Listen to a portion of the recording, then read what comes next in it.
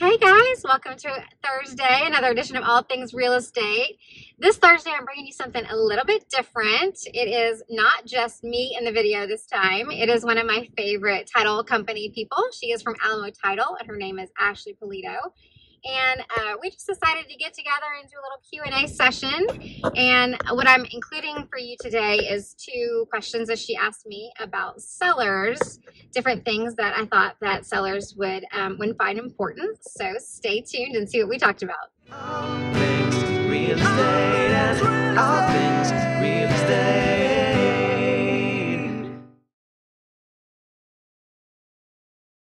So everyone keeps talking that this is a seller's market. Is it really a seller's market? What does this mean? Yeah, so it is still a seller's market. That is true. You put your house on the market and it has 1 million offers in 2 or 3 days. It still happens, yes. But what I am here to tell you is it is not going to last for much longer. It can't last for much longer. This craziness in the market it's got to slow down at some point. And I also see that what sellers are doing right now is they're doing things that they shouldn't be. They're overpricing their houses by $30,000, $40,000. They're not paying attention to the marketing that their agents are doing. They're not presenting their homes in the best way that they can. And so the short answer is yes, it still is a seller's market, but the long answer is it won't last for very long, and sellers are getting overconfident, and it's not a good idea. Ready to sell my house? Mm-hmm. Can I just use my iPhone for pictures? Oh, no. You don't use your iPhone, and your agent doesn't use their iPhone either, people. Don't let that happen.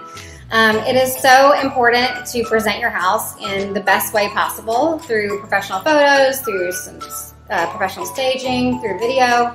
All of those things are super, super important.